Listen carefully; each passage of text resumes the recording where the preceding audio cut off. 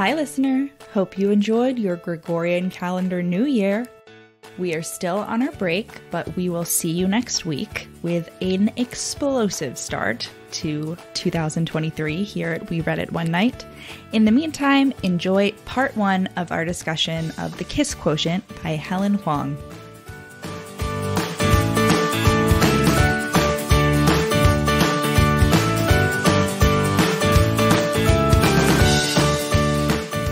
Did you know, I cannot for the life of me remember where I heard this, but you know Gisele Bündchen? Yeah.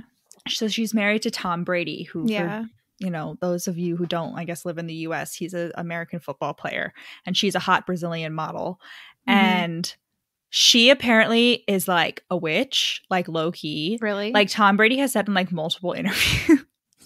Not that she's a witch, but he's like, yeah, my wife always has me do like specific chants and like specific rituals like before all the games. And like Nice. certain years she'll be like, oh, like this is your season. Like, honey, like I'm going to be with you. I'm going to support you. And then like that season I'll win the Super Bowl. And then like the next year she'll be like, you know, sweetie, this isn't your season, but like we'll get through it. Like, and then like, you know, he doesn't win the Super Bowl or whatever.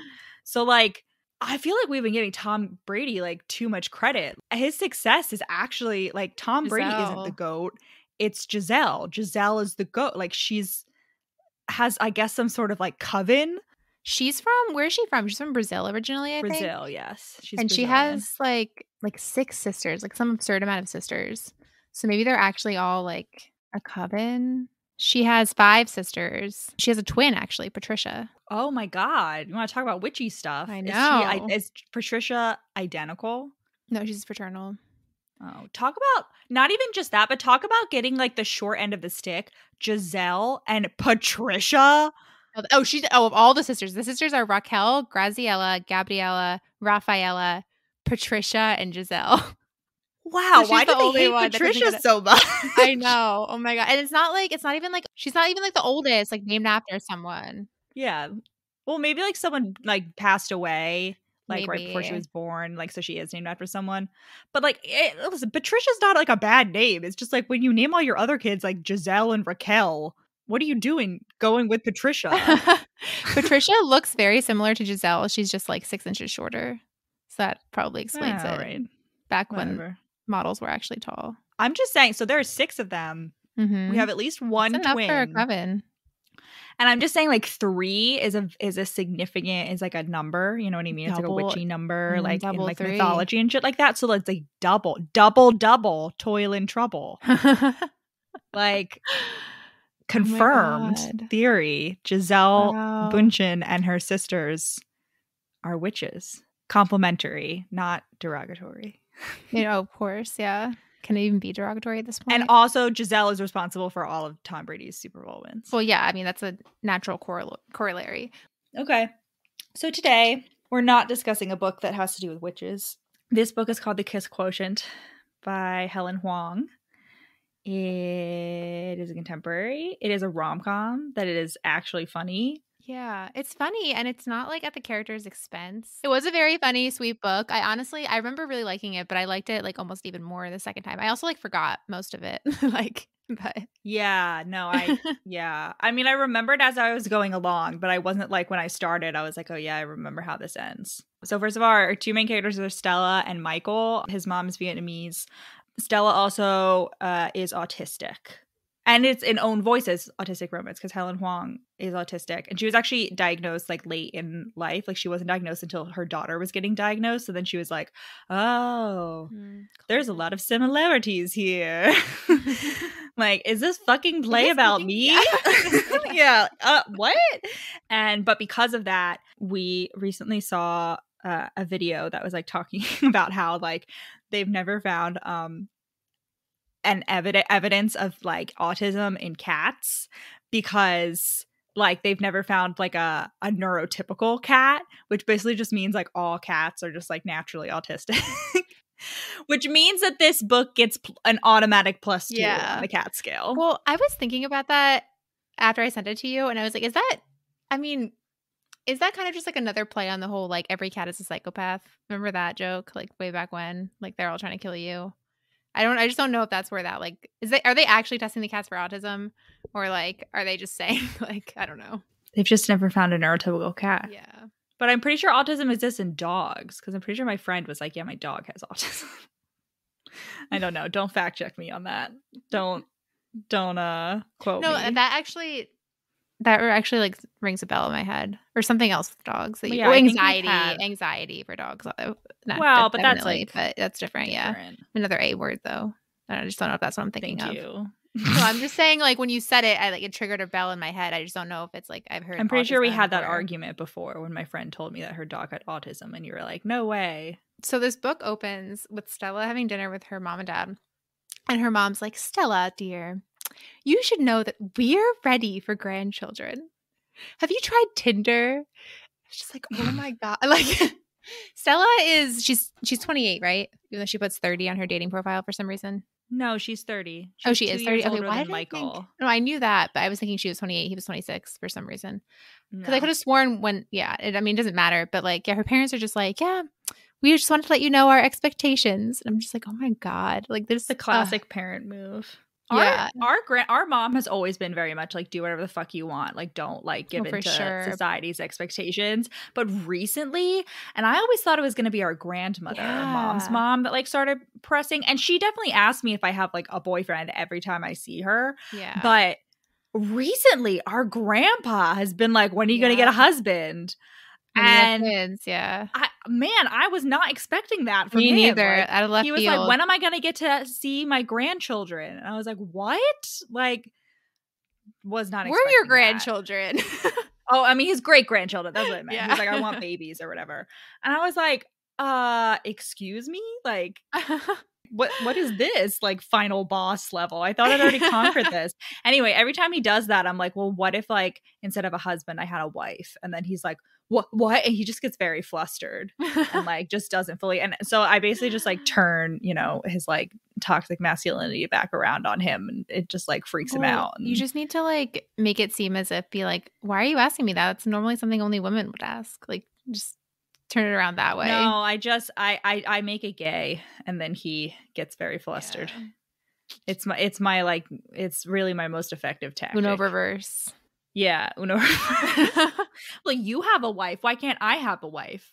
Having a wife, like, you're the one that always says that the wife has to be like the cooking and the cleaning and like doing and like taking care of her husband. So like, why would I want a husband when I could have a wife to do that for me, Grandpa? Yeah. Like, excuse me, like one of those sounds like the sweeter deal, and it's not a husband. Riddle me that. Yeah. And you know who would if I had a husband? You know what kind of husband would? Pa. Pa would make me dinner. Pa is a cook. It's not necessary, but it's definitely like, like on the Pa spectrum, being a good cook. Preferred. For sure. Definitely pancakes and like bacon with maple syrup on Sunday morning. That's like for sure. But I don't know about like, I know. Pa wouldn't make me bacon. Maybe he would make bacon.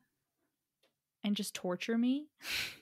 Bacon still smells really good to me, even though I don't eat it. Just enjoy the smell. Yeah, but then I want to. It's a revolution. Like, crisp. You make veggie bacon. You want a revolution? I want a revelation. So listen to my declaration. What? So we hold these truths to be self-evident. Oh, I somehow knew it was going to be. Pa would never make me bacon. I was like, or is it from like the Mormon musical? What is it called again? Church of Latter-day Saints. The Book of Mormon. The Book of Mormon. The Book of Mormon. It's like it's literally just called the Book of Mormon. So Stella's mom, it's interesting because we only see her parents a few times, but in this initial scene, her dad seems kind of like the more supportive one, because he's like, oh, Stella, how are you doing at work? It's like the classic like Mrs. Bennett and Mr. Bennett. Right. But then later on, we kind of get a little switch. And then her mom is the one who's like, she's like, oh, I'm going to like touch you and like wear perfume so that you can like practice, like quote unquote. Oh my God. Like, and Stella's like, I fucking hate this. Like, get it away from me. But she like puts up with it. Yeah, I got I used a lot of emojis in my notes, particularly the like angry face emoji and also the like big eyes, like emoji. Yeah. You know what I'm talking about? Like the one where it's like the, oh, that's so cute face. Yeah. Like very frequently throughout my notes. And the first emoji was when her mom was like casually like touching her and Stella was like, I don't like it. And she knows that I don't like it, but she's still doing it. And I was like, And she was also, and I'm not going to say who. I'm not going to out the person who said this to me. But before I got diagnosed with autism, when I was like talking about autism with a certain someone, and they were like, oh, yeah, like that's how you should like treat autism. Like you should like force like autistic kids to like exposure therapy basically, but like not actually therapy, because it's like, Just yeah, random they were like, people. we should just force them to become comfortable with like touching. And I'm like, it was just so, and I remember I shared that with my therapist. My therapist was like, what the fuck?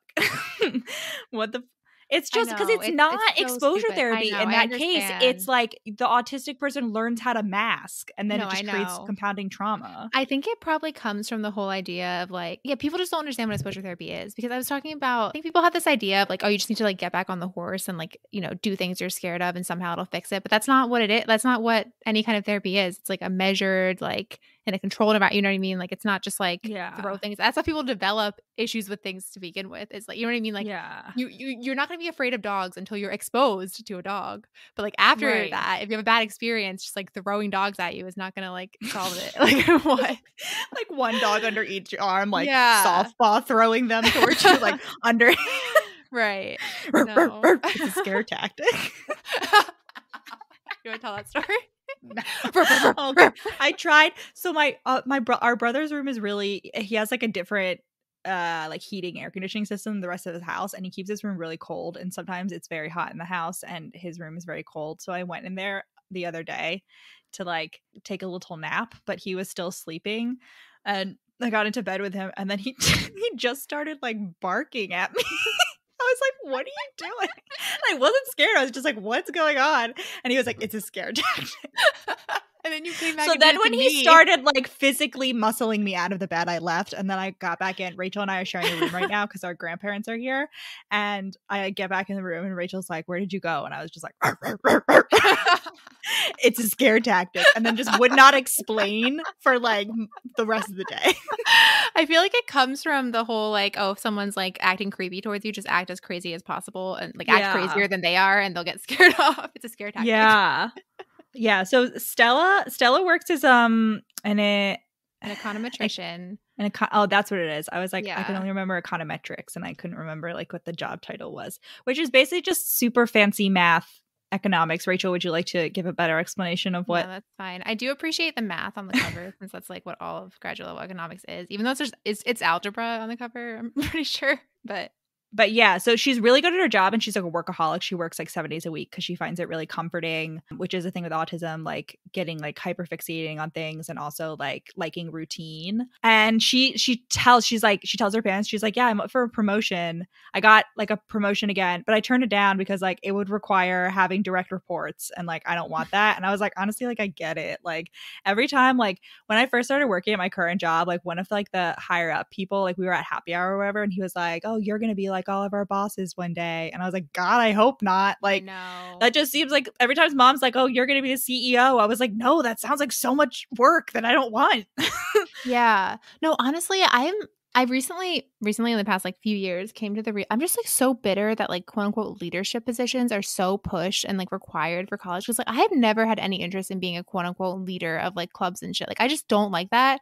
And here's the thing.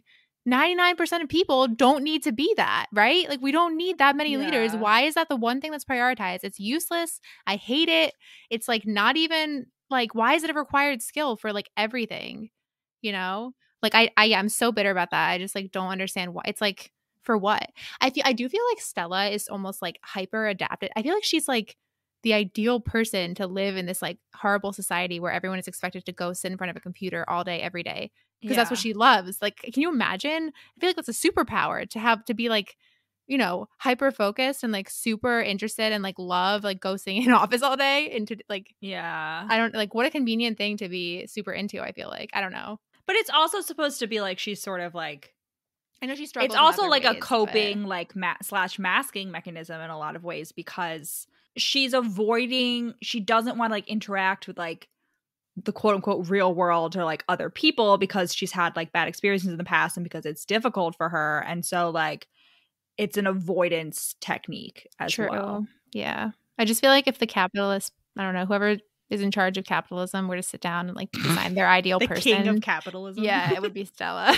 What mascot is that best for? Colonel Sanders, maybe. That's like No, the king no, of mercantilism, I feel like. Yeah, no. You know what I feel like for some reason, like I'm getting Kool-Aid Man. Like he's the king of capitalism. You know what I mean? Do you see how that vibe is there? Yeah. Oh, you know who it is? It's the Quaker Oats guy. Oh, yeah. The Quaker Oats guy is the king of capitalism. No, because I feel like, he's Quaker, right? So he's like, they're all about like sharing and like pacifism, aren't they? Sure, but like, you know who else was a Quaker? Who the Quaker Oats guy is based off of, but not actually him? Who? William Penn, founder of Pennsylvania, who was like definitely not following those Quaker beliefs. But again, mercantilism, I feel like back then, right? Yeah. What other mascot? The Monopoly Man.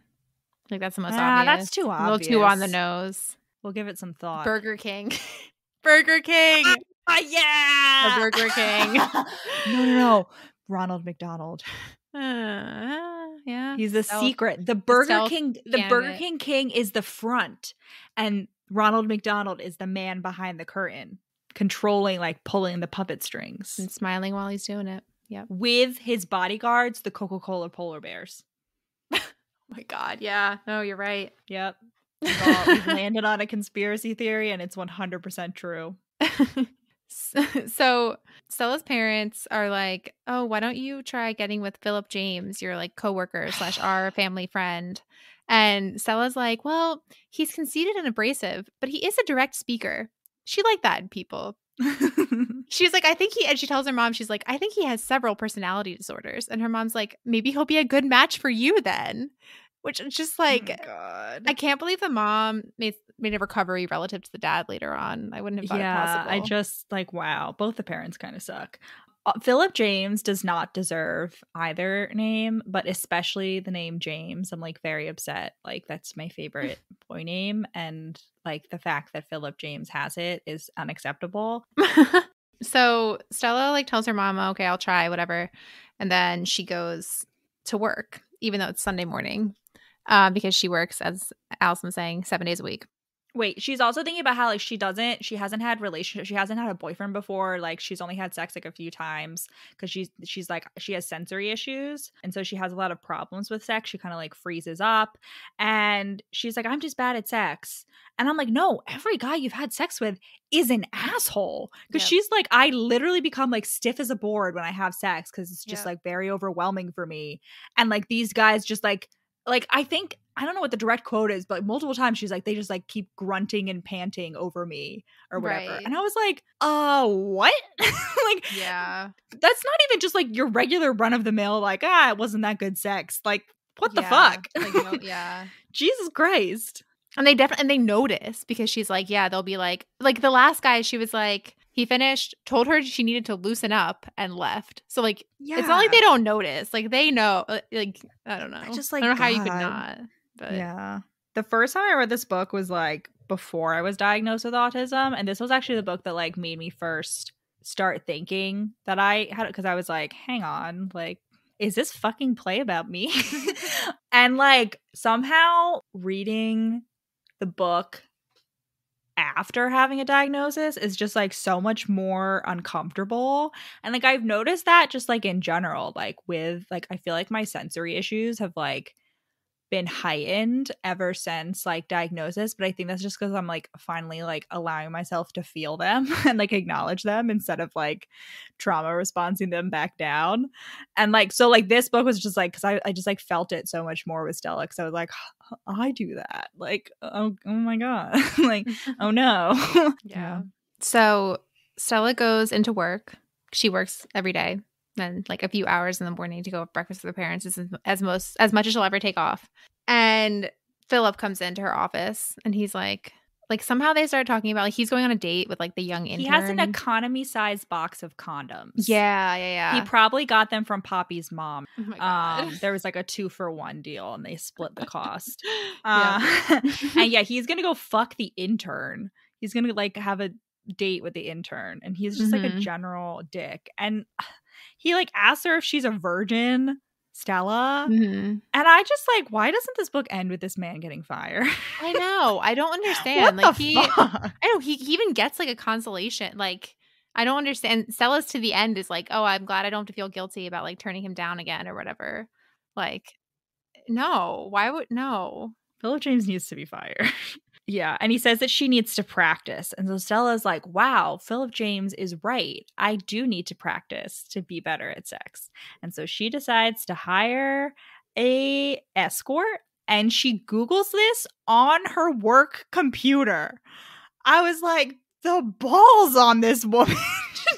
Not even pull up incognito. Like, she just pulls up Google at work on their work Wi-Fi on her work desktop and is like, That's San true. Francisco escort services. I was like, Stella, ma'am, what are you doing? Oh my God. Yeah, I didn't even think about that. Wow.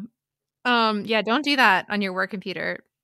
Just generally just no. No, but even if your work computer is using the same Wi-Fi as your house Wi-Fi, like, use incognito mode, because that could, if you're using the same Wi-Fi, like, it could still come up. Just letting you know.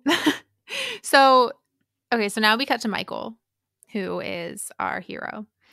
And he's like getting ready for a night of escorting because, surprise, surprise, he's the one Stella picked. And he's like thinking about how much he hates it, really. And like, it's usually like, you know, rich older women who don't really like care about if he's having a good time and just, you know, are looking down on him mostly, I think is the big thing. Like, yeah, he are just still feels like, very devalued. Like, it's just very Yeah. draining for him. He's struggling. The reason he does it is because he's struggling with bills.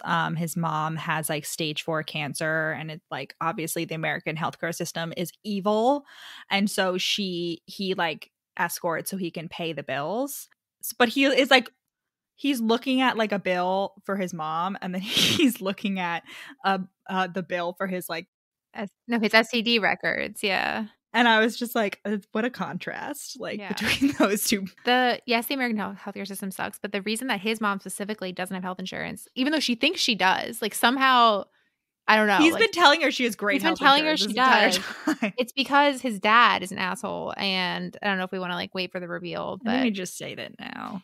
yeah. So his dad, basically Michael, his big thing is that he thinks that he's going to be as bad as his dad because they have so much in common, and his dad is like a terrible person. He's a con artist basically, and he like has conned tons of women, including his wife, Michael's mom, in addition And to has, like, cheating on cheated on her her. for years. Yeah. And he basically like, you know, wiped out all her bank accounts, took out a ton of loans in her name. And she definitely knows about that. So I don't know how she doesn't know about the health insurance. I just don't like, I don't know. But yeah, Michael has not told anyone in his family, and doesn't even by the end of the book. Like none of his 5 Which, like, sisters. I don't think he needs Yeah. to. But none of his 5 sisters know about it either. He just, but his big thing, he like won't ask for help from anyone. Yeah. which- Yeah, it's his big thing. Yeah, and his mom does own like a dry cleaners and like tailoring business, but that was like, she almost like lost the business because of like when his dad left and like took everything, which is a wonderful reminder, friends, to keep all your finances separate even when you get married. Well, you can't really do that. Yeah, but like, if we don't have a joint bank account, can I take out a loan in my spouse's name? I mean, who knows if it was legal to begin with when he did it? You know what I mean? Yeah, but then why would she have to pay them back? If he illegally took out a loan, why does she have to pay them back? Because she's like, she had to mortgage the house and everything. I'm honestly not sure how it works, but I think you can be liable for like your spouse's. No, you definitely are, even if like for medical care, for example. Like, haven't you heard those like sad stories of like people getting, like old couples getting divorced because so that like they won't be liable for the medical bills? I'm not sure. But yeah, anyway, his dad's an asshole and screwed them all over. So Michael is like thinking about how much it sucks. He has this like whole fantasy that he goes through in his head of like hot for teacher to get ready. And that's his like big thing. He likes, you know, smart women. And then he walks into the restaurant looking for Stella, and he's like, all right, her age says 30, but that's never true. Like anything under 40 is always a lie, unless it's a group thing, which I don't do. And he's like, because I hate like the idea of destroying young love depressed the hell out of him. Well, he's talking about specifically in terms of bachelorette parties. No, I understand. He's like, I don't do bachelorette parties. No, I know. He wanted to live in a world where young bride-to-bes only slept with their grooms-to-bes and vice versa. But like, do people actually sleep with the strippers on their bachelorette parties? Yes. As a group? Like, I don't get it. I don't know as a group, but like, yes, that is a thing. Some people think that it's like not like, oh, you're not married yet. It's like your last night of freedom, TM or whatever. Yeah, no, it's super shitty, but people definitely do that. That's not, yeah. But yeah, Michael has to, before he goes, he like jacks off in the shower a little bit. I mean, he doesn't like jack off. He just like, you know, loads the gun. Like, yeah, so he like figures out it's her by process of deduction because everyone else in the restaurant already has another person with him. She's the only one alone. And it's like pretty awkward initially. Stella's like, basically, I am terrible at sex. I'm terrible with guys, and I want you to help me practice. And I don't just want it to be a one night thing. I want to like hire you for a few lessons. And instead of saying like, no, he's like, I'm absolutely not doing this. I never do repeat client visits, like, because it's too messy. He had a bad did do experience. like them before, and like he had like this one client who we'll meet later, like basically like stalked him and like was obsessed with him, and he was like, never again. Right. But he doesn't tell her that like right away. Because I don't know, it takes him a long time to like take her seriously. Yeah, he just doesn't believe that like anyone. He's like, she's way too hot. Like there's no way she's like this bad and awkward at sex. Like it just doesn't make any sense. Stella does try to pull an Edward by getting him to agree to the proposal before telling him what it is. She's like, will you promise me something? And he's like, well, what is it? And she's like, no, promise. No. He's like, no, I'm not going to do that. No, which is the reasonable and rational response to that, people, just in case you were wondering. But Michael also they're having dinner, and she's like, don't eat lamb because she doesn't like the taste of lamb, which I agree. Like the taste of lamb is fucking disgusting. She's like, it tastes woolly. She's like, I don't want to kiss you and have it taste woolly. But this whole dinner, like Michael, like Stella just keeps like treating him with respect. Like she keeps treating him as like a person, like and he's like, oh my god, like nobody ever treats me like a person. He's like so shook because she's like, is there anything you would prefer that I not eat or drink either? Like that's the first thing. He's like, what? Yeah. Like, yeah, she's not just viewing me as a sexual object. Like, holy fucking shit. And because he also has like, apparently he looks like a K-drama star, like some sort of like in that universe K-drama star. And he's like, I always get like older Asian women trying to fuck me because I look like this K-drama star. And like, it always reminds me of fucking my mom, and it's horrible. And then Stella's like, oh no, you're better looking than he is. Of course. And then she starts talking about something. She like says what she does for a living or something, because Stella's 100% honest. Like this whole time Michael's assuming that she's just like lying about her name and her age and everything, but like she just gives him all of her personal information right off the bat. And at some point she like finds out, she's like, I don't know, she does something with like math or whatever, and he's like, damned if he didn't have a thing for smart girls. And like, yeah, Michael has like a full-on like library nerdy girl. He's like, she gets prettier and prettier as she tells him about the smart people math stuff. Yeah. Yeah, because she gets so excited about her job, and he like loves it. He's like, I don't understand a single word of what you are saying, but you look so cute when you talk about it. And he's just like so turned on. It's just the cutest fucking thing ever. Yeah. And he's like, oh, again, I guess econometricians make shitloads of money because this is like the most exclusive hotel in the city or whatever. And I'm like, I'm not sure about that, but Stella's like also rich separately, like from her parents. But she also does make, like it said that she makes, because she keeps getting, I guess, like pay rises, but like refusing promotions because she like works 7 days a week, and she's like, I don't like buy a lot of stuff, so it's like true, fine. But so they go upstairs. Stella like immediately takes her shoes off, and she's like, is this rude to do it with someone else? Like, how could it ever be rude to take your shoes off inside? No. It's common courtesy. It's a stupid American thing where people don't take off their shoes inside the house. And I'm like, I don't understand. I've never encountered it so being fucking rude gross to do it.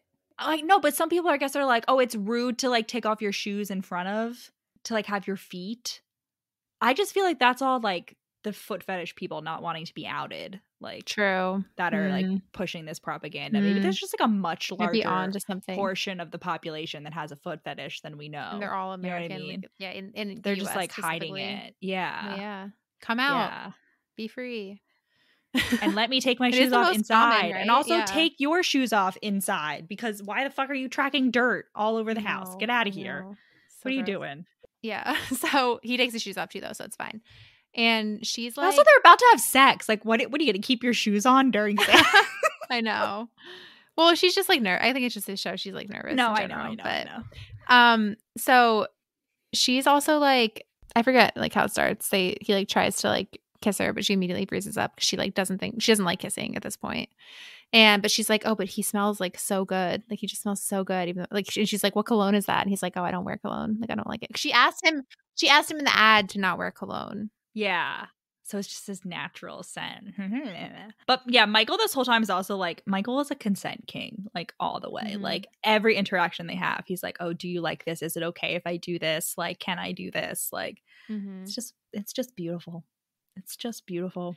He also has a sick dragon tattoo that wraps around his entire fucking body. It's so fucking cool. Like, wow. Good for him. Yeah, it's like starts at like his like right shoulder and like wraps around his torso and like goes across his butt or whatever and like down his thigh. And like it's just fucking sick. Like, and Stella's like obsessed with it. She's like, I love it. Like later on during, you know, the big third act breakup, he's like, she liked kissing my dragon tattoo so much. Like he thought even like my dragon missed her. Oh, my dragon. If only there was a real dragon.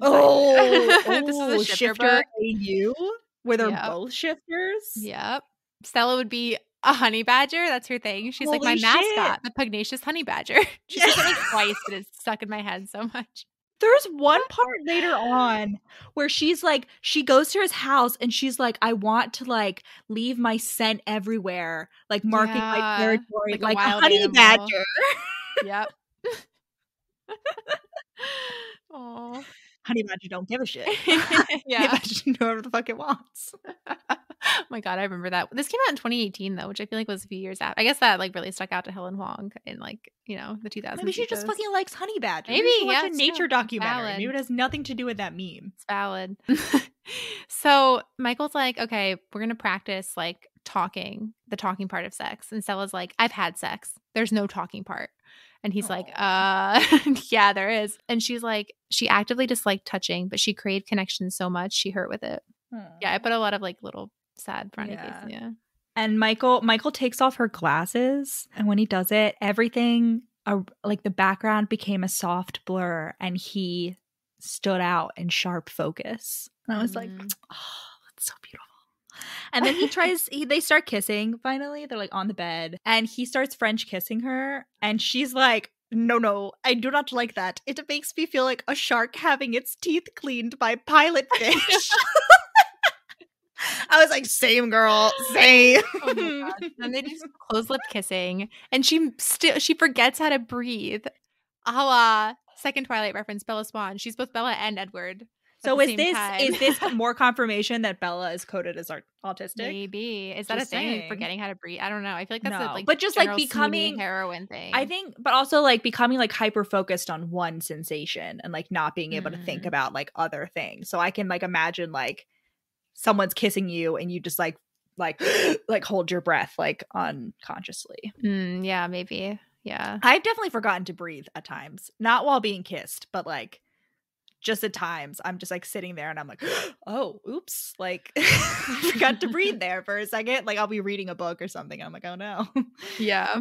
So everything is like going great until he tries to unbutton a single button, and that is like too much, and she totally freezes up.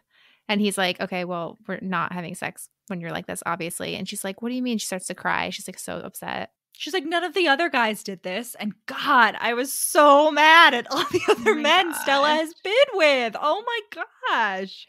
I know. And so is Michael.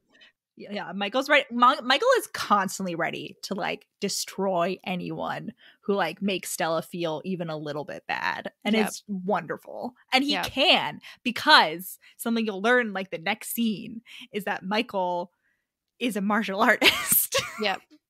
He's like trained in like karate, taekwondo, like tai chi, like all of it. Like, he knows all of it. And yes, he definitely could be whoever he wanted up. Yep. So instead of they do not hook up, Michael's like, all right, we're going to practice cuddling instead. So they cuddle while watching a movie, and Stella falls asleep. A kung fu movie, because they bond over their mutual love of martial arts films. Yeah. So they fall asleep, she wakes up and she's like, oh my God, like I didn't do any of my routine. I didn't brush my teeth. Like this is disgusting. Like my mouth is a breeding ground for germs. Also me. That's also something I got made fun of all the time when I would like sleep over people's house. And I was like, or even like when I could start driving, I would be like, it would be like 3 a.m. and I'd be like, okay, I'm going home. And they'd be like, what? And I'd be like, I need to be able to brush my teeth. Like I can't sleep here. Like I can't wake You up didn't bring a tomorrow morning. toothbrush? Well, I eventually started bringing a toothbrush, but like the first few times, I would be like, I need a toothbrush from you. Like, please, I need a toothbrush. Like, I can't. Oh, you wouldn't be planning to sleep over. Okay, yeah. No, I would just be like hanging out and it would get late. Yeah, it's just so much nicer to sleep at home. We also find out Michael can do the splits. Just FYI, it's a secret talent. I'm very jealous. What? He can do the splits. Wait, when does he do the splits? When they're, I skipped. This is still when they're like watching the movie, but he tells her that he does martial arts, and she's like, "Can you do the splits?" And he's like, "Yeah." For the uninitiated, the splits is just like a split. It's just he can do a split. This like what was it, like this Korean woman that you were like watching her videos? And no, it's just a British way to. It's just a British way to say it. And I guess Helen Hoang too. Oh, okay. Yeah, she also like breathes in his t-shirt in the bathroom like it was rubber cement. I don't know what that means. I listened to that like 4 times. Interesting. I did not. Why catch rubber? that. I don't rubber cement. Anyway, I don't know what that means. Then she wakes up the next morning at 9:24 a.m. and she's like, I never sleep in. And just like, how do people function? I just don't understand how like everyone seemingly functions waking up before like 10 every day, 9, 10. Well, to be fair, they probably don't go to does. bed at 2 a.m. like we do, Rachel. I understand, but like even like I'm gonna be honest, like 8:30, that's the longest I've ever been able to maintain and keep my sanity, like long term. By long term, I mean like a few months. Any earlier than that, I feel like most people get up in the 7 a.m. range. That's insane. No, it's insane. Because everyone has different natural sleep schedules. The morning people are oppressing us all. Anyway, so Stella puts on Michael's t-shirt the next morning, and he's like, "Oh, I like it. Me likey, naturally." But she's in the bathroom and she hears him getting dressed. Like she hears him like open up his overnight bag and she sprints out of the bathroom to like try to catch a sight of him naked. Yeah. Amazing. And she doesn't even hide it. She doesn't even try to hide it. She doesn't. She's like, I literally like skate out of the bathroom. Yeah. And he's like, oh, like you didn't really get your money's worth. Like I'll give you a refund. And she's like, no. Like what about my deal to like help me, for a few more sessions? And he's like, I'm sorry, I really don't do that. And she's like, well, but you could have told me that. Like, why did you waste? Can you recommend one of your colleagues, like another escort, to like help me with this? I trust your judgment. And he's like, no way, don't fucking do that. Like this is a bad plan. Don't do it.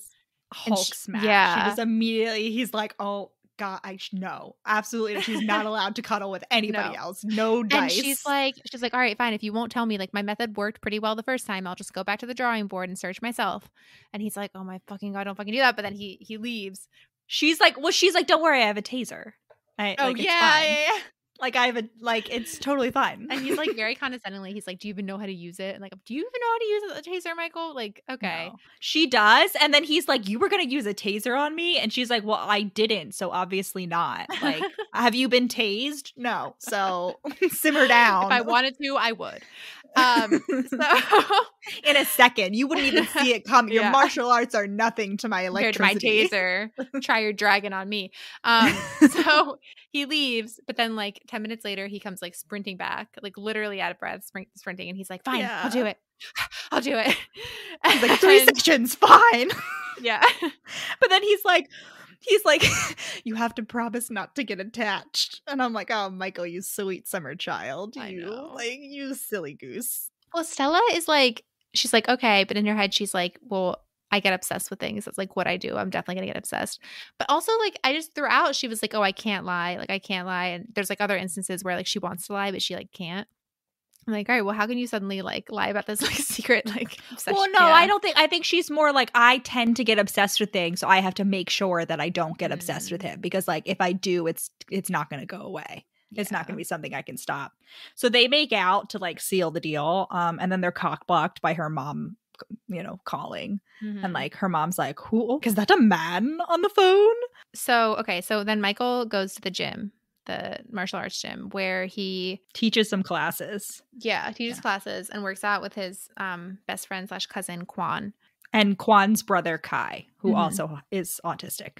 And Kai is like And Michael is like, "Oh, Kai reminds me a little bit of Stella."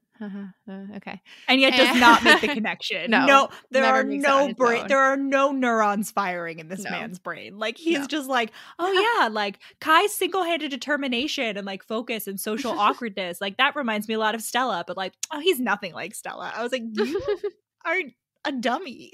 Like, have you just been punched like too many times in the head by like the 12-year-old classes that you teach? Like, what it like I don't know. sir.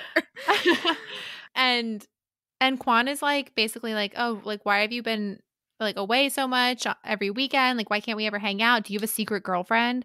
And Michael's like, "No, I don't. Like I've just been seeing a lot of different people." And Quan's like, I don't give a shit if you're into guys. Like just so you know, I'd be okay with that." And Michael's like, "Maybe I should just roll with that. Like that would be like I could just lie about that instead of like telling them the truth about my escorting. Like God forbid I ask for help."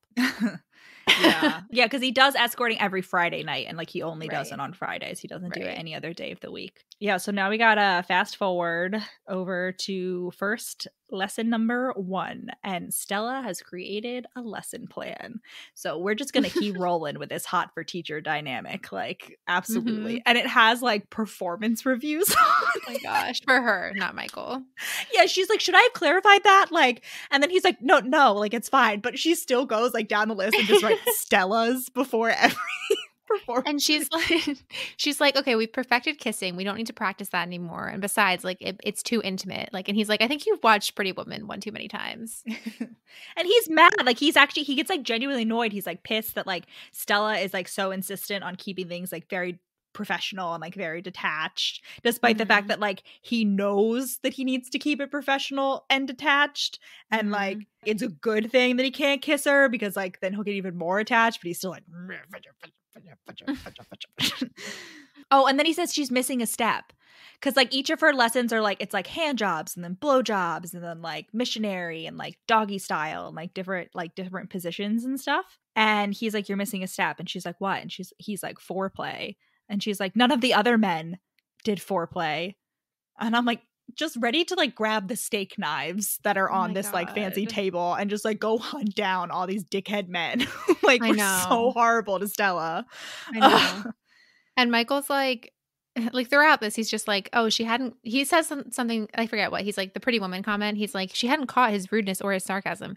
Maybe she was one of those book smart people who didn't know how to socialize. And he just keeps saying like, oh, she doesn't seem to get my sarcasm. Yeah. He only has 2 brain cells and they are not talking to each other. Like that's all that's happening. He's such a dummy. He's also like, she's like, no cuddling. And he's like, you like to cuddle when you sleep. And she's like, what? No. And he's like, yeah, you do. And then in the back of his head, he's like, and I really liked it. That means nothing good. So they go back. They're finally like ready to start getting naked. Although I think Stella was like technically naked for the cuddling the last time, but this time she's like, in her really bra and naked. Underwear for the cuddling. Yeah. And Michael's like, all right, let me see your boobs. Wait, but first she's like, should I undress? And Michael, like sarcastically, because he's still kind of pissed, is like, I don't know, like, isn't it in the lesson plan? And then he like immediately feels bad about like belittling, her lesson plans and like being sarcastic with her. But like it just goes right over Stella's head. And she's like, oh my gosh, you're right. And then she goes to write down, get undressed at the beginning of every step on the lesson plan. Yeah. And he's like, oh my God, like I can't even be like annoyed with her because like she doesn't even understand like why I'm annoyed about he's like, I can't, like I'm already in love with her. Oops. Whoopsie daisy. Yep. And he's like, oh, but I can't like care too much or it'll turn escorting into cheating. And I was just like, cheating against who? Like, what are you talking about? Like, you don't have a girlfriend. Maybe his other clients are cheating. I don't know. Yeah, but okay, so Stella finally gets naked and he's like, she had the kind of nipples men and babies dream about. It's just like, I really didn't need star nipples. I know. I didn't need that sentence. Like, I just didn't know. He's like, they're constantly erect. And then he's like, they're the kind of nipples, like, she like sits on him. She like sits on it. Her like boobs are like in his face, like the way they're positioned on the bed. And he's like, man, they were like so pointy. Like, I may be blinded by these nipples. Oh my God. Maybe that's also like Michael has like, it's like the Oedipus complex, like that babies dream of nipples. God, That I babies mean, that's what I'm saying. Like, I did not need that. Everything bad can somehow be traced back to Sigmund Freud. It's just like that ain't the truth. Like, I don't know. So we find out that Stella does at least masturbate. I'm happy for her with that. Because she does like she's like, I've only ever I'm more comfortable doing this alone or whatever, like something like that. And they still don't have sex this time. But they do like foreplay, and he's like, oh, she doesn't want to be kissed on the mouth, so he like kisses her in other places. And I'm like, it's just like really like, I know it's like, he's not kissing her on the mouth for plot reasons, but it really just shows like romance novelists, like you are very much underusing kissing on other parts of the bodies. Like it doesn't automatically have to be on the mouth. Like it can be very, very hot to like kiss other parts of the body. And yeah, they do foreplay, and she's like shook that she likes it. And then she starts kissing him on the mouth, and she's like, sorry, I know I said no kissing, but like I want this. Yeah. When does she come up with the idea of like practice dating? Is that before or after ice cream? That's after. So this night, so she gives him her phone number, and then she's like, but you can sign up for like a fake phone number so that like I don't stalk you afterward. And Michael is once again like, oh my God, she's treating me like a person. This is wild. Like I don't understand this. And then he invites her to go out to the club next Friday, because Quan was like, let's go to this new club in downtown San Francisco. And so I was like, oh, okay, sure. But she's like not super into it. And she says like, what, she's like, going out was supposed to be fun. For her it was work, hard work. And I was like, yep. Checks out a lot. So the first place they go is to get ice cream. And Stella's like really not into the idea of sharing ice cream, which I totally get. It just gives me a huge ick. I couldn't tell you why. I've done it, but I hate it. It's just something about that texture of thing sharing with someone else's like juices. I don't know. Anyway. Well, I also just like, if I'm really into the flavor and then you have a flavor that I don't particularly like I'm going to be mad that you are eating part of the flavor that I want to eat all of. Stella's like, because Stella's like, I'm getting mint chip, and Michael's like, oh, I should get a different flavor so that we can share and so that you can try. And Stella's like, no, I've done very careful research, and mint chip is the best ice cream flavor of all time. Right. I know. Like I totally like sympathize. Yeah, no. I mean, I'll like, I'll give you like a spoon. I'll let you try it. And sometimes here's the thing. I'm a bit of a hypocrite. Like sometimes I'll be like, oh, can I have a little spoon of yours? So I'm curious if it's like a weird flavor, even though I know I won't like it. But like something about it is just no. But then he feeds her. He feeds her ice cream. He likes it, and she's like, and he holds her hand. Yeah, it's green tea flavor though, which honestly, like, doesn't sound not it. But she also likes his suit. Oh yeah, he's wearing a suit, and she's like, "Wow, your suit's so nice. Like, who made it?" And he's like, I did. He doesn't tell her though. He's like, "Oh, I have a good tailor," and then later she's like, "Wait a second, it was you. You're the tailor."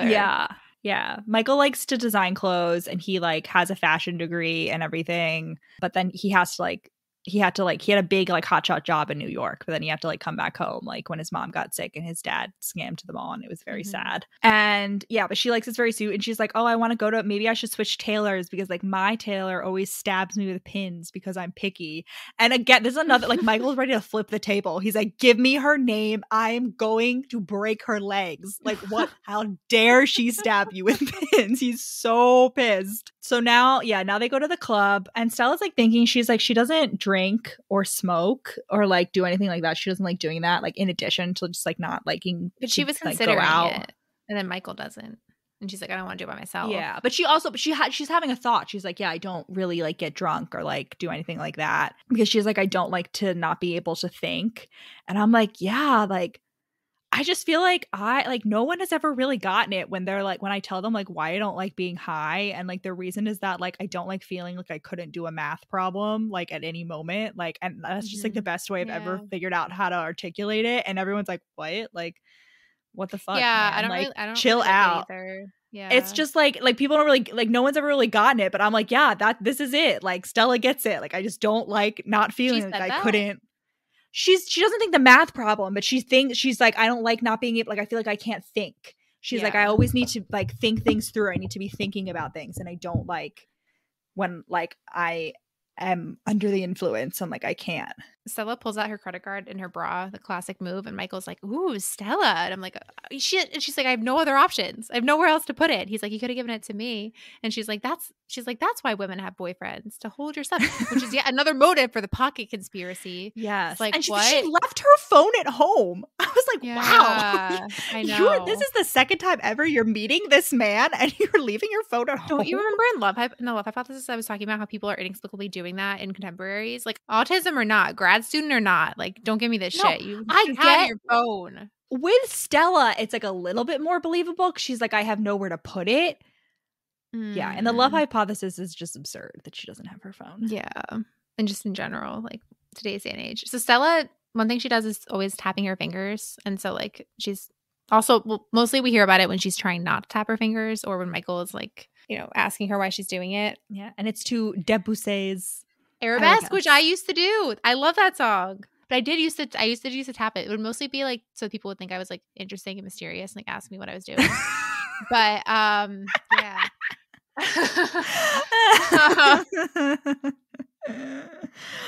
Okay, so they're at the bar. Stella is experiencing. Wait, what? I'm gonna play it.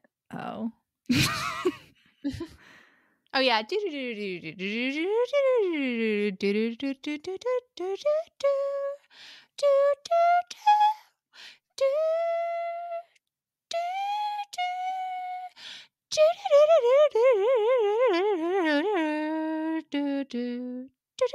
Okay, I feel like I vaguely know that song, and I feel like, but oh god, that annoying one! Oh, the one that you would play endlessly when I was trying to take naps? Okay, stop that. Stop. Yeah, stop. Okay. I feel like I recognize that song not because of your singing, but in spite of it. Like, that was just not a great rendition of that song. So Stella's in the club. They are not playing Debussy's Arabesque. They are playing loud techno music, and there are lights and there are a lot of people. It's like busier than it usually is, and she's just really experienced sensory overload. And then there's this woman, this like 40-year-old blonde woman at the bar who is like eyeing Michael and like taps her seat for him to come over, and like Michael goes over to her and Stella's like, what the fuck, like why is he going over to her? And then she sees the woman kiss Michael, and she's like, I'm out, like I can't fucking, like sensory overload, like Michael's just kissing another woman, like I don't fucking understand it. And she like runs out, and Quan follows her, and she's like says something, she's like, yeah, I was overstimulated. And Quan was like, you know who else uses the word overstimulated frequently? My autistic brother, Kai. Are you autistic, Stella? And she's like, yeah. And she's like, but don't tell Michael. This is an example when she's like, I don't tell him, but I can't lie. Yeah, she's like, I don't want Michael to know because like every time I tell people, they always start like walking on eggshells around me and they like treat me differently. And I just like don't want that to happen with Michael because I really like him. And she's like, I gotta go. She's like, can you lend me $100 for a taxi? And I'm like, I mean, I don't know what the taxi rates are in San Francisco, but that seems like a lot of money for a taxi. No, well, it seems like a lot of money for Quan to have in cash on him right now. Like what? Yeah. I mean, I guess he's pulling an Alex from People We Know on Vacation. I'm just like always using cash, I guess. But like he's the doomsday prepper. Kai and Alex are doomsday preppers. They met because Poppy's mom is also a doomsday prepper, and they went to the annual conference, and that's how PJ got access to the box of It's all coming together. It's one cinematic universe. We're doing the San Francisco wine tour. Yes, exactly. So yeah, she's like, I gotta go. And Michael comes out and like sees that she's like trying to leave, and he's like upset that she was trying to leave. But he drives her home, and she's tapping the Arabesque because she's distressed. He explains, he was like that. So the woman in the bar was like one of my former clients, and like I didn't want her to make a scene, and like she was the one that was like stalking me or whatever. So like she kissed me, like I pushed her away, like he's like kind of upset that like she thought that like he's like, you would have been totally justified in leaving if I was kissing her. Yeah. But he's like upset. Yeah. And this is like the real start. It might start a little bit earlier than this, but the real start of Michael being like, I'm not good enough for Stella. Like, she's so smart and has so much going for her, and I'm like a loser. And also I'm like tainted. Like, the apple doesn't fall far from the tree. Like, my dad's a piece of shit. Therefore, like, I will be. It's kind of like a play. Yeah. It's kind of like a play on the Anthony Bridgerton theme of thinking that your life is going to play out identically to your dad's, except Your that the dad here papa's. is bad versus Yeah. He's constantly like, I have like an unending need to like scam.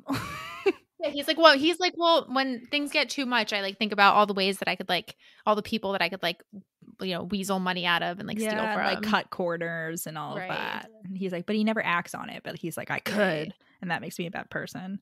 Right.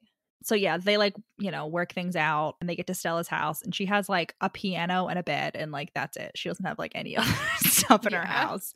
And I'm like, Stella's like a minimalist autistic and I am a maximalist autistic. I need to be surrounded by things. I need rooms. Open concept is hell. I don't understand how anyone with autism could possibly like open concept things because it's so like, I guess maybe if you live alone, sure. But like the moment you introduce another person into the mix, no way. Like need boxes, need walls, please. Need to not be able to be seen at all times. So Michael's like, okay, so is this when Stella's like, this is when she's like, we should end the arrangement because I don't need help with like, it's like worse than like kissing. It's I need help with like dating and relationships. mm-hmm. And Michael is like, over my dead body are we ending this arrangement? But let me be your practice boyfriend. Yep. And he's like, you know what a practice girlfriend would do? Come meet her practice boyfriend's family. And this is like, I feel like I've been saying this more and more. Maybe I just like have been unfair on the fake dating trope. But I feel like a lot of times, or at least I remember thinking this, that a lot like fake dating would seem like totally contrived, especially in historicals. I remember thinking like it would seem like, there's no reason for it. And it's like they just immediately like get together and the fakeness like goes away right away. So what was even the point of the conceit usually? But like, I don't know. With this, it seems like, I mean, it's still like, pretty out there, but like it doesn't seem, it seems like there's a reason for it. So I like that. She's also like, Stella's like, I don't know, when I saw that client like kiss you and like be obsessed with you, like the ex-client, she was like, I don't like now the idea of like paying you for sex and like kissing, like it just like makes me like feel bad. And he's like, she's like, the next time a man kisses me, I want it to be because he wants to kiss me, not because like he's being paid to. Yeah. And then like immediately after she says that, Michael's like, hey, come here. And she's like, what? And then he kisses her and he's like, I wanted to do that. But then she's like, yeah, I'll pay you $50,000 a month. I'll pay you $50,000. That is, listener, that's how much I make in a year. Before taxes. That's what I'm saying. Like Stella's rich. You're not going to tell me she got that from like raises as an econometrician. Like, no. Oh my God. And how long, this is, okay, maybe I'm jumping the gun on this, but like how long has she even been working? Because she got her PhD. And like, even if she's like the most precocious, like let's say she graduated college. She got her PhD at 25. We learned that. Oh, okay. So then she's been working for max 5 years. Yeah. But she also like, I bet Stella's like had family. investment accounts since she was like 16. No, but she also has like money. She also got a chunk of money from her family. Like that's the real reason. She's, she has a trust fund. Yeah, I don't think the book is ever trying to hide that though. No, like, no. I'm from just the saying, bat, Stella's parents are super I know. rich. I just think it was funny that Michael was like, wow, so econometricians are like loaded. I'm like, no. Yeah, no, she has don't get that impression. Fund. She has a $15 million trust fund. Don't go into economics for the money. As counterintuitive as that might sound to a layperson. Don't do it. So, okay. Michael's like, I need to think about it. Oh, yeah. Okay. So, yeah, there's a whole bunch of things. Yeah. So, yeah, she doesn't meet his family yet. So, he needs to think about it. And then Michael, there's just like a scene like before we get like, Michael's having a bad day because he like, first he like came in, found his mom like passed out in the bathroom and like he thought she was dead and he was like really scared. And then like also because someone from the IRS or like whoever came to like for his dad and like he feels selfish not wanting to listen to his mom complain about his dad and like not wanting to have to take on the burden all the time. And I'm like, Michael, caregiver burnout is real, my friend. Like you can ask for help. Like you don't have to do it all alone, but like that's the journey that Michael's got to go on. He's got to learn that he's allowed to ask for help. I know. Is he even the oldest? Yes.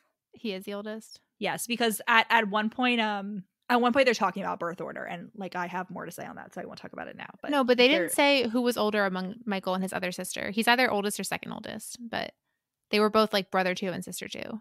So I don't know if we're told he's the oldest. You know what? One of his sisters is Stella's age. So Yeah. yeah, he's the Like, only right. boy. So, but like but there's 3 sisters that all have jobs. The other 2 are in college. Like, I don't know. Yeah. Yeah. It's But whatever. I toxic guess masculinity. It's well, toxic masculinity, man. I guess still it's subversion of the oldest sister having to like do all that shit trope, I guess. Yeah. Like second oldest brother, second child brother. It is a really interesting duality, and I wrote this down somewhere else. I guess it also has to, it's interesting with duality with Michael, where like a lot of his his like main sort of character descriptions are like feminine, like traditionally feminine. Like he's he's a sex worker, which is like usually True. women, and like he likes to design clothes, which is like usually women.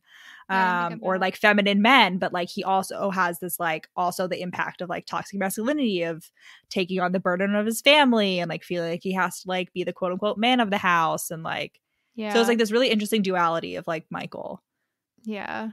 Like all the compounding burdens, like the worst of all worlds. I don't know. No, the fashion design is fun. Like, sure, like, sure. But the being the oldest, being the oldest sister and the oldest brother, So okay, so Michael. So the scene you were talking about is when he talks to Quan, right? And Quan is like, "Oh, do you need sex tips?" I'm like, "Does Michael need sex tips?" He's like, "Oh, you haven't seen Stella for a week. Like, I guess you've been jerking off a lot." Like, and then they're like sitting on the couch, and Michael's like, yeah, this couch, these cushions right now, yeah." No. Quan's like, what the fuck? and then Quan is like, so, do you think Stella is like Kai at all? And Michael's like, nah. No, definitely not. And Quan is literally like, oh my god, this man, like the lights are on, but there is no work being done. There's nobody home. Yeah. Like, man. God. So okay, so Michael has missed the deadline for not really missed the deadline, but it's the day that he was supposed to tell Stella. And she wakes up and she has to like take her own dry cleaning to get cleaned because her housekeeper, another thing. Okay. Yeah. But Stella's she has money. She has like her housekeeper. I know. She's like, her housekeeper's daughter is sick or something. So she's like, I can't come this week. You're going to have to take your own dry cleaning. And Stella has no idea like what dry cleaner she usually uses. So she just like Googles closest dry cleaner. And it just so happens that is Michael's family shop. Yep. So she rocks up and there's this old lady like struggling to like cut like a plant or tree branch or something. With she's like doing some landscaping in her herb garden outside the dry cleaners. And it's like, I'm imagining it's like a strip mall and this like old lady has somehow commandeered like a plot of land in the middle of the sidewalk and is just growing an herb garden. Yep. And the old lady like doesn't speak English, but she's like basically indicates to Stella like, I need you to do this for me, like cut this for me right now. And Stella's like, okay, and like manages to do it. And then the old lady like, she's like, okay, thank you, and like walks back in, like hiding the shears, like as if no one's gonna notice if she has them. She never comes back. It's never like, oh, grandma, why have you been at the shears again? Like it's never like, it's just like a cute moment. And so then Stella walks in and she sees Michael before he sees her, and she's like, oh my God, this is not fair. I wasn't stalking. She says, the quote is, she's like, oh, not fair. She'd only just realized she was obsessed with him today. She had time to stalk him like a full-time lunatic. Is this when he like comes up to her and kisses her before the mom? Yeah. So she goes up and he's like, oh, like you have clothes that like don't. She's like, I have like I have special clothes taste. Like I don't like when there's like seams that are itchy and like all that stuff. And then she's like, maybe you can make me some clothes. And Michael is immediately like turned on by that. He's like, wow, that would literally be my life goal, like my dream come true. And then he accepts her offer. And this is when he kisses her because he wants to. And who witnesses it but his mom? And she's immediately intrigued. And she's like, oh, like, who is this, Michael? And she's like, oh, Stella, like, you have to come for dinner. Meet the family. You have to do it. And Stella's like, okay. And so that night, Stella spends the rest of the day, like, freaking out about like what to do, and she Googles like Vietnamese social customs and like comes up with she's like, oh, okay, I should bring like a gift, which like isn't that just like every social custom? She Like, I just don't know. she runs through like social rules in general. She's like sitting in her car like outside his house, and she's just like going down the list of like, okay, like make eye contact but not for too long, and like make sure that you like smile. And she brings like flowers and wine or whatever. And then she goes in, and the first thing, like, basically the grandma's there watching TV, and Michael's youngest sister Janie is playing piano, but the piano is out of tune. So she goes in and she's like peeling mangoes with Michael's mom and grandma because they're like preparing before dinner's ready. Because Michael's a cook, by the way. Michael can cook. Once again, like paw energy, big paw energy, BPE. And they're peeling the mangoes, and like I just like, I need to know, please write in, did everybody but me know there was like a giant seed in the middle of mangoes that you had to cut out? Because the first time I ever cut a mango, I mean, I know this now, but the first time I ever cut a mango, I got it from like, you know, I was walking home from work and I picked it up from my local bodega. And I took it home and I tried to cut into it because I feel like every video I've seen of people cutting mangoes, like they just like, you just cut the mango in half and then like suddenly like they're the two mango slices and there's no visual ever of a seed. And so I like tried to chop into this mango and I was like, what the fuck? Like there's something hard in the middle. And I thought like, I was like, oh, the mango is frozen in the middle because it was like cold and my bodega kept the fruit outside. Like my bodega kept the fruit outside. So I was like, oh, it was cold outside. Like maybe the mango froze. Oh my God. And I was like, I don't understand. And I like tried to wait for it to defrost. And I was like, this mango is not defrosting. And then finally, like I looked up like how to cut a mango and it was like, oh, cut out the seed. I was like, what? Because the seed is not like, this is not like an avocado seed or like It's any very kind of much other like an avocado seed. No, but I'm saying it's not like you cut into it and like you can see it, like it's a different color. It stands out. Like the seed is fucking hidden. It's more attached. Yeah. It's very annoying. Yeah, the avocado seed, you can just like pop it out. Yeah. Like the mango seed is a tricky motherfucker. It's camouflaged within the mango. You can't see it. You just have to guess where to cut and like hope that you get close to the seed. Like it's so horrible. And I literally spent 2 hours trying to cut this fucking mango because nobody in all the mango cutting videos I'd ever seen shows the seed. That's why you should just eat it like an apple. No, but I agree. I never thought about that. But okay, so pineapples would be vastly improved by being peelable.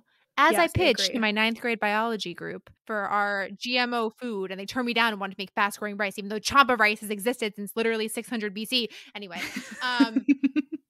however, I now present that mango would be vastly improved by having more of a pit, like a nectarine or a peach, where it kind of just like comes out, you know, like once you just get rid of the seeds. We did it for bananas. Why can't we do it for mangoes? Because you can make it smaller, but it needs to have a seed in order to propagate. Bananas do still have seeds. They're just very small. Yes. They're like the little things in the middle. Yeah. Yes. And I can't feel them. They don't alter the texture. The most annoying thing is that it's like the flesh is like attached to it and you can't really get it all off. Like that's the worst. Whereas like with a nectarine, like imagine like cutting into a ripe nectarine. Like you could cut slices off the entire thing. They just like come off, you know? Wait, where's my hair tie? Oh, I meant to bring a hair tie, but it's in my hair now. Oh, speaking of which, Stella, okay, the fucking rubber bands in her hair. She said it the first, she's like taking her hair out later on and she like takes it out and she's like, oh no, I snapped my rubber band. And one time I could have just like, you know, brushed it off as just like calling it that. Like, you know, it's not actually a rubber band. She just means like a hair tie. But then like later on, she keeps referring to it as a rubber band. And she's like, I need a rubber band for my hair. And like, are you kidding? Like, you're going to tell me this woman with sensory issues is putting a literal an exposed rubber band in her hair? I don't think so. I think some people just call it that. Because like a normal hair tie is literally just like a rubber band with cloth around it. Well, yeah, but it's a hair tie. So it's technically, sure, but some people definitely call it rubber bands. They're wrong. Some people also use rubber bands, but some people just call it. I remember one time, like I just had read too many scenes of like people with long hair using rubber bands to put up their hair in books. And so like I finally tried it. Worst horrible experience. Don't put an actual rubber band in your hair. Oh, it's hard. It's only for like completely desperate times. I can't think when. I've definitely done it in like very desperate measures. Like maybe it's swim practice and like for some reason I'm like late. So I have no choice but to like scrounge for a rubber band on the floor of the cafeteria or something. Like I can't think of any other. I have never, that's a made up situation, but that's like the only situation in which I would like even consider it. Yeah, it's awful. Yeah. So Stella's hanging out with the mom and the grandma. Grandma can't really speak English very well. And Stella is like, yeah, I like hanging out with her because the language barrier makes conversation hard. So like I don't have to talk with her. I don't have to make small talk. Like it's lovely. We're just sitting next to each other peeling mangoes. Like I really enjoy it. Yeah. But it's just basically just getting more and more stressful for her. The TV has been up this whole time. Then Janie starts playing the piano and Stella's like, the piano's out of tune. Like you should get it tuned. And the mom's like, oh, well, my husband used to tune it. And Stella's like, oh, where is he? Can he tune it? And she's like, she just ignores, the mom just ignores her and goes back to her work, you know, like conversation closed, but Stella does not get that. And then the mom offers her like an appetizer. It's like a some kind of like cake that was like heated up in the microwave in a plastic container. And Stella's like, wait, that's plastic. It has BPA. I looked this up after. Apparently it's a thing. I don't really know. It's not going to alter my life. I don't really know what to do about it since like all my containers are plastic. And but yeah, apparently it can like poison your food. And Stella's like, this is poison. Like no one should eat this. And the mom's like, okay, like fine. And then like Michael's sisters come in and start like arguing. His twin sister. Oh no, I'm sorry, they're not twins. They're not twins.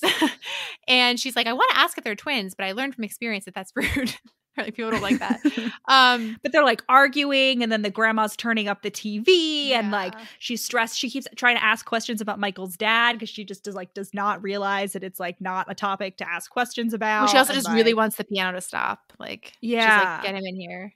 Yeah. So she's like, she's just freaks out. And then eventually the mom like leaves in tears, and Stella is like, I don't know what I did, but like I did something wrong. And so Stella's like, gotta go. Like, I'm sorry. And she's like really upset and she runs out. And Michael's like, no one makes my mom cry. Like not even my like girlfriend or fake girlfriend or whatever. So he goes to comfort his mom. And meanwhile, Stella has like booked it home. Like, and then he goes out after Stella, but she's already left. But as he's comforting his mom, he's like clearly like Stella is like very socially awkward. He doesn't yet realize that she has autism, but he's like, clearly she's secretly awkward, and I am just like my dad because I'm taking advantage of Stella by allowing her to pay me. And I'm like, Michael. His mom's like, are you gonna marry Stella? And he's like, no. And she's like, did I raise you to go kissing people's daughters like that if you're not gonna marry them? Yeah. I love the mom and the grandma. They're just like constantly like throwing out zingers. Yeah. And but that's like, he's like, what kind of man accepted money from a naive woman to teach her things she could learn for free? And this is like, I don't know, I was almost losing my patience here because I was like, she's literally telling you she struggles with this. She can't learn it for free. She's like wanting connection, but struggling to get it. That's what, I mean, her plan's a little like convoluted, but why aren't you taking her word for it? Like, it's just with anything. It's like, yes, I could learn Chinese for free. Like I could do Duolingo and like watch a lot of like, you know, Chinese movies and like absorb the language. You know what I mean? Like I could probably teach myself potentially passable Chinese if I really worked hard on it. But it would be significantly easier if I had like a native speaker teaching me how to do it. Like, yes, you can learn a lot of things for free, but it's easier when you have someone who's good at it, like giving you personalized attention. Yeah. So Stella wakes up the next morning and she's like, all right, well, obviously this is over. I've like fucked up, but all I can do is control my future actions, not the past. And she's like, Michael said the gift was a good idea the first time. I'll get another gift and go apologize. So she gets more flowers and chocolate and goes to the dry cleaner. And the second youngest daughter, Janie, is there. And she's like, Michael's not here. And Stella's like, I'm actually here to see your mom. And Janie's like, okay, like, fine. You're making progress. Yeah. So she apologizes to the mom. And the mom is like, maybe next time, like, I won't heat things up in plastic and then you will be able to eat them. Like she like says something, she like extends, you know, goodwill. And she's like, I know, like you weren't trying to be a bitch. Like, and she's like, we still have lots more food. Like you come eat it tonight. And Stella's like, no, I can't do that anymore. Like once was enough. Yeah. So she goes to work and she's like, this is where I actually wrote the note about like Stella's superpower of like living in the drudgery. She's like, the empty halls and low lit cubicles usually comforted her. In the meantime, though, Michael is like sparring with Kai and Kwan, and then he suddenly has a brain blast. He's like thinking about Stella, and like finally his two brain cells, like the letter that the first one sent months ago, like finally arrives. Like the other brain cell picks up the phone and the first one is like, hey, Stella really is exactly like Kai. Like, she is also on the spectrum. And Michael's like, oh my God. Like, wow, this all makes sense. And he asked Quan, he's like, when you were asking Stella, when you were asking whether Kai reminds me of Stella, like, do you know something? And Quan is like, oh my God, this man is so stupid. He's like, yes, she told me she's fucking autistic, you absolute dumbass. Oh my God. Okay, so we're going to end this episode on that little cliffhanger. Tune in next week to see whether Michael's 2 brain cells can continue to communicate and work together and, you know, make some moves. But in the meantime, where can they find us, Rachel? Well, Allison, they can find us on Instagram, Facebook, TikTok, Gmail, sort of, at We Read It One Night, the Gmail, at another at gmail.com to the end of that. On Twitter, at We Read It Podcast. And now on YouTube, also at We Read It One Night. Check us out. Yeah. Right, that's YouTube is Rachel's project. I spent a lot of time annoyingly clicking all the thumbnails to upload our old episodes. So go take advantage of thumbnails that that's I something you're made. into. Allison did make the thumbnails. Well, you like I made you a nice little thumbnail template. Yeah, no, that was very nice. I just didn't understand the concept of that, but okay. All right. Anyway, Catskills come in next week, folks. In the meantime, hang on to your butts with your claws and get excited. All right. Godspeed, comrades.